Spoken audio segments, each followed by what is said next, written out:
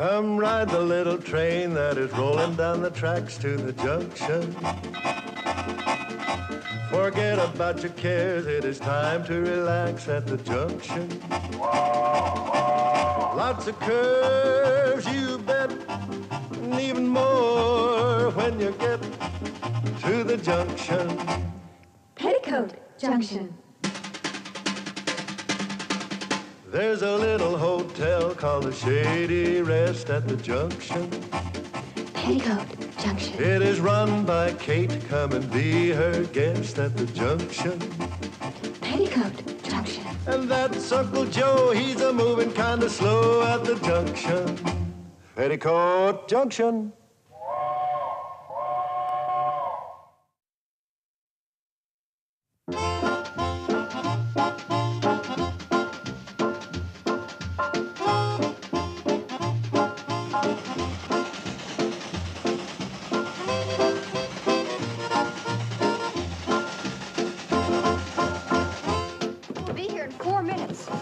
If we're lucky, we can get on the train, be in Hooterville before Uncle Joe wakes up and finds out we're gone. Uncle Joe won't wake up. For dessert, I slugged him with a double dose of pumpkin pie. That'll keep him out like a light till dinner. Oh, Mom, you're awful. Ain't it the truth? But you know, he's so nosy. It's the only way to keep him from coming into Sam Drucker's store and finding out we got him a watch for his birthday. And it'll work, too. A couple helpings of Mom's pumpkin pie is better than hitting him over the head with a club. Hi, gang. I should have used a club. Joe, why aren't you sleeping? I was, but I woke up. Had too much pumpkin pie. But pumpkin pie always keeps you asleep. No, it's mince that does that. Listen, anybody can make a mistake.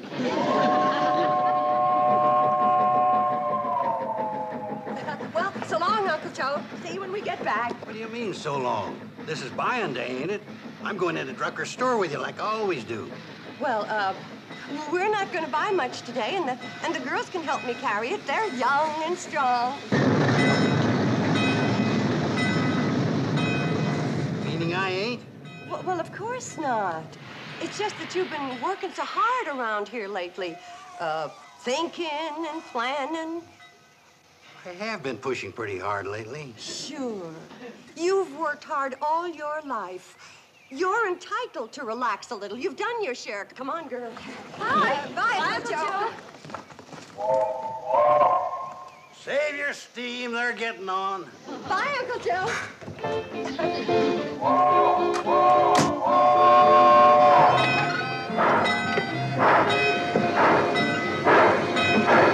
Bye, kid. Bye, girls. Don't buy anything I wouldn't approve of.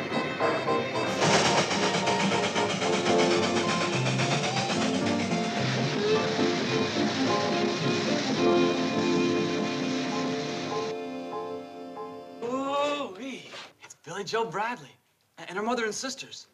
Oh, they'll be coming by to pick up this watch for Uncle Joe's birthday. That Billy Joe's as pretty as the moon rising over Snively Swamp. What a beauty. Yeah. Real smooth movement, too. Yeah. Oh, Mr. Drucker, it ain't right for you to talk that way about Billy Joe. I'm talking about this watch. And you keep your mind on your work. Hi, Herbie. Oh, hi, Kate. Hi, Sam. Hi, Herbie. Gee, Billy. Hi. Here's Uncle Joe's watch, Kate. 14 karat, 17 jewel, just like you ordered. Oh, Sam. Girls, look, isn't that beautiful? Oh, Mom, that's lovely. Oh, that's... Here, give it here, Kate. I'll have it wrapped for you. Herbie. Oh, yes, Mr. Drucker. Herbie, you knucklehead. Look at the mess you've made. Do I have to? I mean, just hearing it was bad enough. Herbie, you 10-thumbed nitwit. Now, Sam, stop picking on him. It was Billy's fault, too. Herbie was just trying to help out. I'd like to help him out right out the front door. Now, Sam, you simmer down. That clumsy kid. Sam, Herbie's a hard-working, fine boy. He just acts clumsy because he doesn't have any confidence in himself. He feels inferior. Well, who has a better right? Now, Sam, you see how you're picking on him and knocking down his confidence? Let me talk to him. Maybe I can help. All right, Kate, but I'm warning you. When you talk to him, don't stand under anything loose. Lay off it, Sam.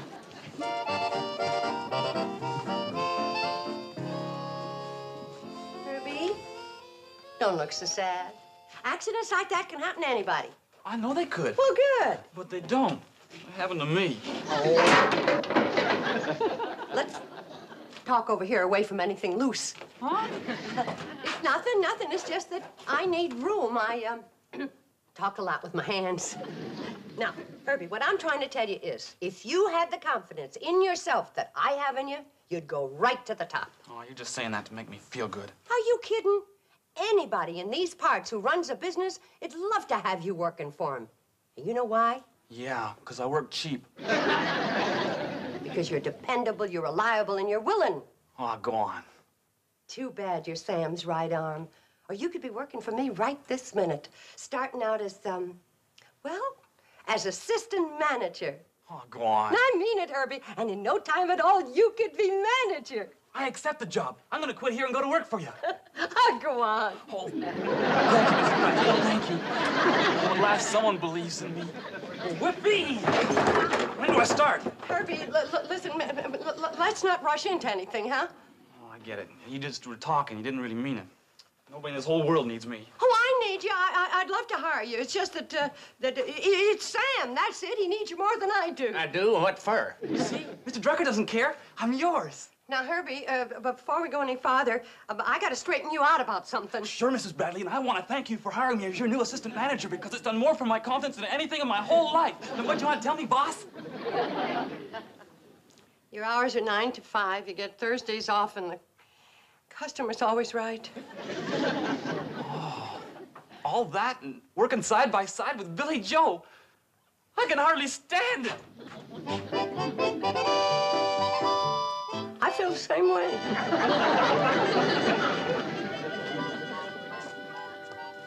Thanks, Herbie. Merci, Herbert. Thank you, Herbie. Oh, Mrs. Bradley, what room are you going to give your willing and dependable assistant manager? Who? Me. Oh, yes, you. For a second, I didn't recognize the description. Well, I was thinking, why don't you take Uncle Joe's room and move his things into that big corner room that he's been wanting? Right, boss. I'll start moving the stuff right away. Willing and dependable assistant manager. Yes, boss? It's going to be a problem moving all those things with your arms full of groceries. So why don't you take them into the kitchen and take these into the storeroom? Oh, smart thinking. Oh, I can see I'm going to learn a lot working with other smart thinking people. Here, I'll take them all. Oh, you can? Here, Herbie. Thank you, Herbie. Here you go, manager. Take it easy. Mom, the next time you get an idea to build somebody's character, Don't? don't. Well, Herbie, my boy. Here, let me give you a hand. Gee, thanks, Mr. Carson. There you are. Thanks a lot. Don't mention it. Hey, you better get barreling it, Herbie. The cannonball run off and leave you. Oh, I'm not taking the cannonball. I'm living here now. Mrs. Bradley made me the new assistant manager of this here hotel. Well, congratulations, Herbie. Thanks, Say, boss. you're coming up. Hold on a minute. What do you mean, assistant manager? Oh, she says I'm bright and dependable and trustworthy, and I'm going far in the hotel business. Well, gotta get to the business of assistant managing.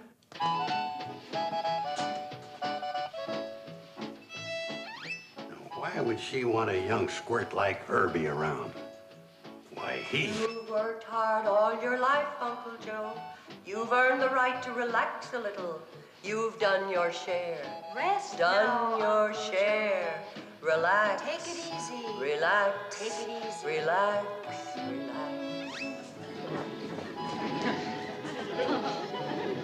So that's what Kate's up to.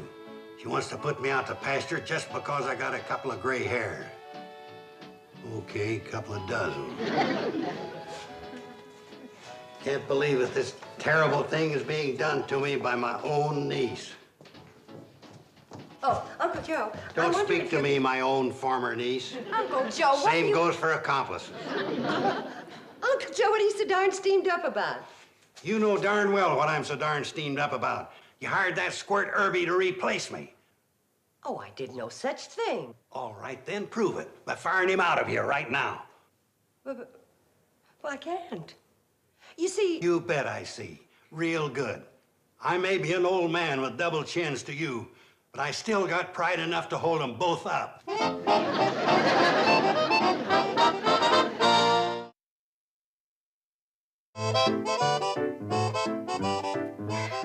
I can't even reason with Uncle Joe. He locked his door. And when I knock, he just growls.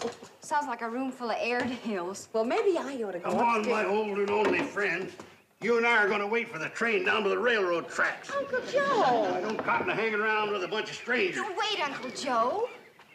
Uncle Joe, why are you carrying on so much about absolutely nothing? Well, it ain't my idea of absolutely nothing. You think I'm an old man. You're putting me out to pasture just because I got a few gray hairs. Oh, I'm not putting you out to pasture because you've got a few gray hairs. No? Then what are you putting me out to pasture for? Uncle Joe... This morning you went to town and you bamboozled me out of going with you. Yes or no? Well, yes, And when you but... come back, you brung that young squirt Herbie Bates with you and made him the new assistant manager of the hotel. Yes or no? Well, yes, but I can explain everything. All right. Then explain the part about not wanting me to go to town with you. That part I can't explain. Uh-huh. What about bringing that young squirt Herbie here and making him assistant manager? Oh, aha, to you. I gave Herbie a little job with a big title just to build his confidence. Oh? I wanted to make him feel important. That's why I can't fire him. Maybe I was a mite hasty with my conclusion jumping. Oh, well, then it's all settled. You're staying. Here, I'll take your suitcase. Don't let go, upstairs. I can handle it. No, I'll take Don't it. let Give it go. to me.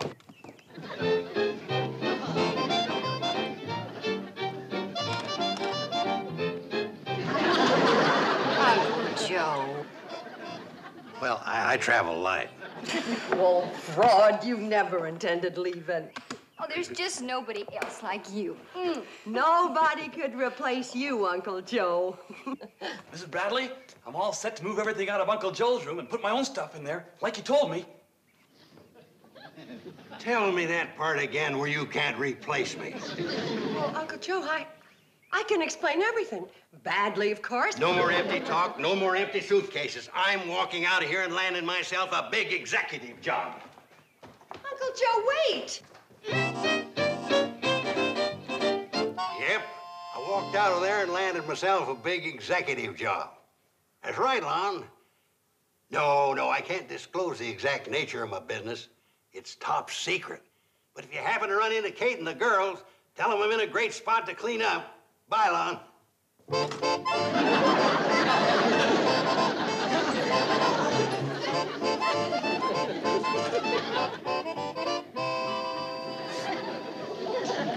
Evening.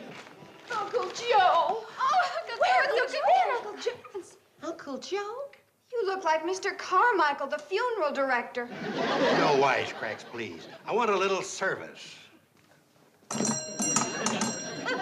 do you think you're doing? I'm registering for a room, and I demand the same respect you give other paying guests. Paying guests?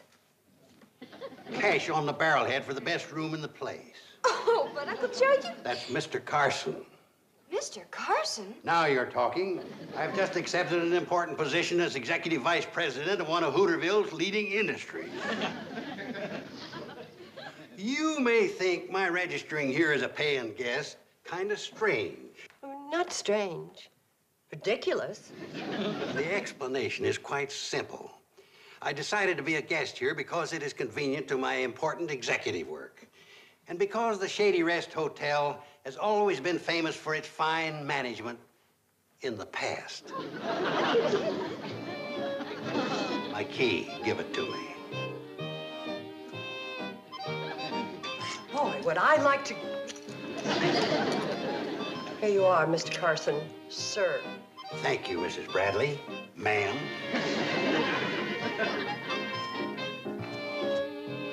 Oh, yes.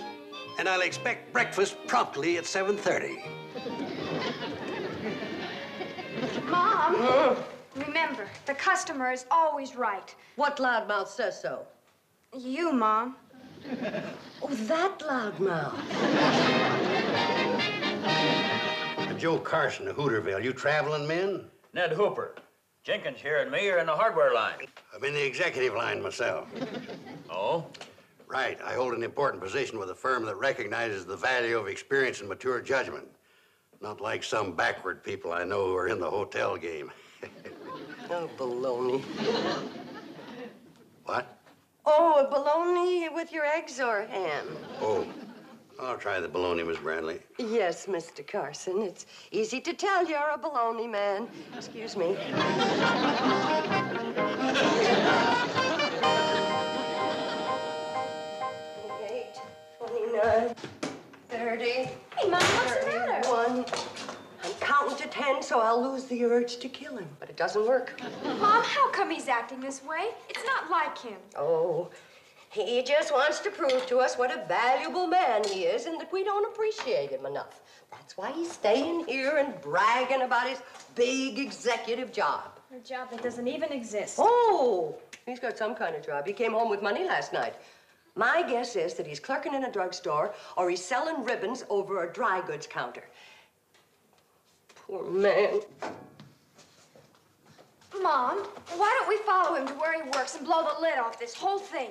Oh, we couldn't do that on account of his pride. But we've got to do something. Honey, believe me, he's gonna get tired of pretending real soon and go back to being his own sweet, lovable self. Hurry up with my breakfast, or I'm reporting you to my colleagues at the Businessmen's Club. The service here is pathetic. Girls, we're going to follow Uncle Joe to where he's working and blow the lid off everything, including Uncle Joe. But how about his pride? Yeah, how about that?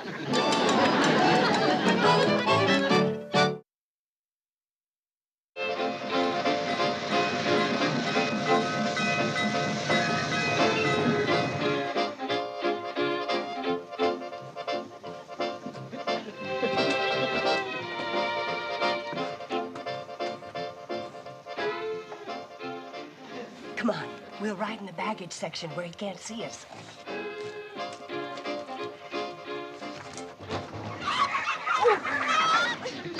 Hey, we forgot. It's market day. We'll have to ride with a carload of chickens. Oh, dear. Well, maybe we better wait till tomorrow. Oh, tomorrow'll be full of hogs. Well, don't just stand there. Start clucking.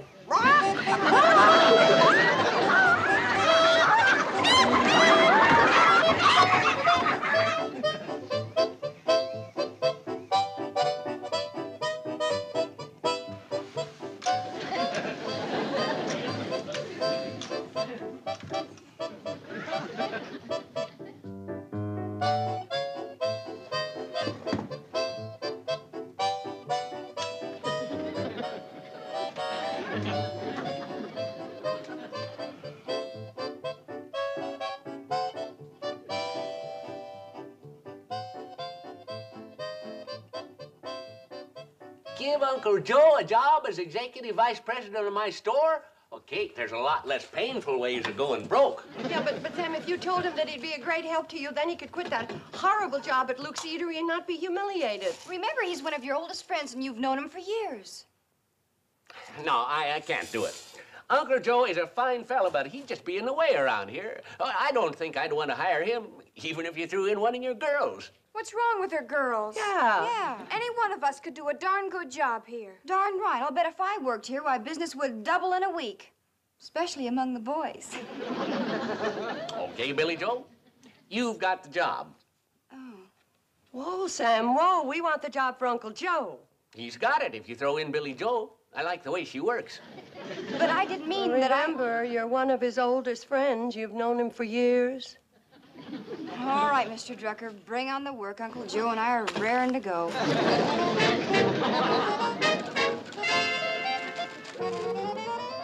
Sam, hiring me as executive vice president was the smartest move you ever made.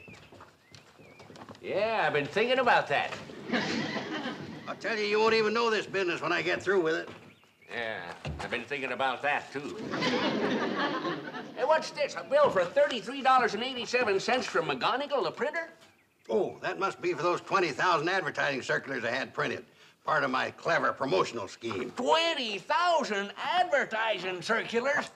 There are only 3,000 people in the whole county.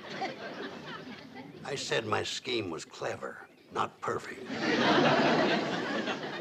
Joe, since I made that smart move of hiring you as my vice president, my business has suffered 4 major disasters. Say, you the fellas that put up that poster in the town hall about minding kids and livestock for free? Correction, 5 major disasters. Quiet in front of customers, Sam. Yes, madam. You've come to the right place. Drucker's always lives up to their advertising claims. I expect to be a very sick man when I hear about it, ma'am. But what advertising claims did I make? Oh, here's some of the circulars. See for yourself, Sam. Notice, as part of our new policy, Drucker's store will cheerfully take care of all children and livestock while parents or owners are shopping. You see, Sam, now folks don't have to stay home because they got nobody to look after the kids and the pets. They come here and shop, and we take care of everything, just like the big stores up at the city. Shrewd, huh? Not bad, Joe. Look, it's getting late. I gotta get started.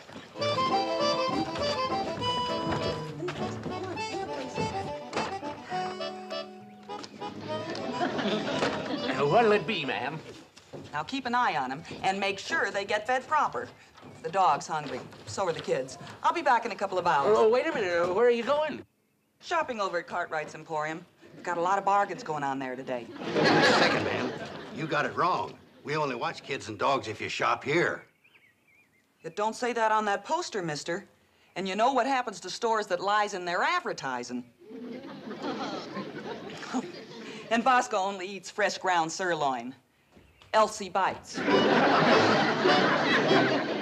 Oh, no. Sam Drucker can't fire Uncle Joe.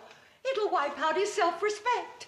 But if he doesn't fire him, it'll wipe out Mr. Drucker's bank account. And Mr. Drucker looks so pitiful when he cries. Well, so will Uncle Joe when he fires him. Now, there must be another way we could handle this thing. Hi. Oh, Billy Joe. Hi. Oh. Harvey, watch out!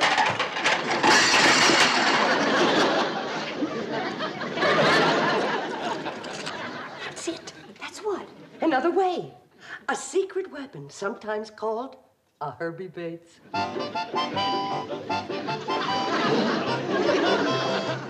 And the hotel can also use some of them fancy gourmet foods I've been reading about, like caviar and pickled octopuses. Order me a dozen of each. Herbie Bates, when they handed out brains, you wasn't behind the door. You wasn't even in the building. I'm the assistant manager of the hotel, and Mrs. Bradley says whatever I think we need, I should order. That ties it. Herbie, you're pathetic. You know less about the hotel business than a backward polecat. I wouldn't talk if I were you, Mr. Carson. No offense, but when I've been hearing around town, you know less about the grocery business than a whole flock of backward polecats. Look what you're doing to my beautiful hotel. Well, look what you're doing to my beautiful store. I'm terribly sorry, Mr. Drucker. Yeah, Herbie, I guess I'm going to have to hire you back again. Me? You're joshing. Well, might as well if you're going to come here and break things. That way, at least I can take it out of your salary. Great, Mr. Drucker. Boy, I've really been missing this place. All the hay and the grain and the chicken feed, and especially you. Would you like your old job back, Uncle Joe? We sure need you. Yeah, you bet you do. I haven't made up my mind whether I want to get back into the hotel game. Oh, please, Uncle Joe, nothing's wrong with Uncle Joe. Well, that depends. Depends on what? On whether Sam can spare me. How about it, Sam? Can you spare him?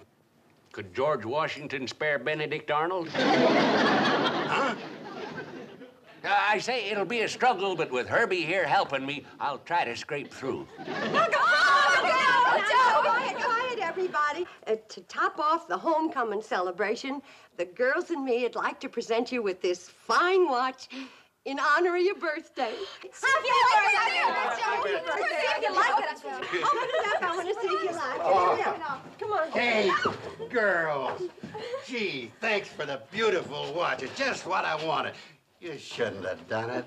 Considering all the trouble it caused, you're right. I shouldn't have. Congratulations, Mr. Carson, and a very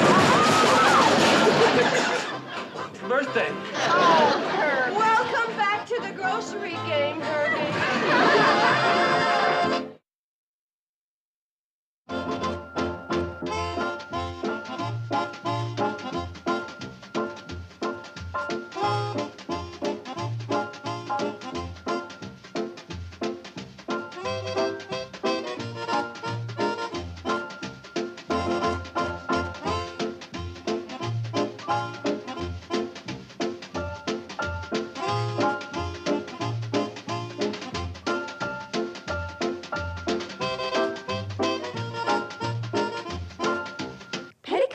Junction. This has been a Filmways presentation.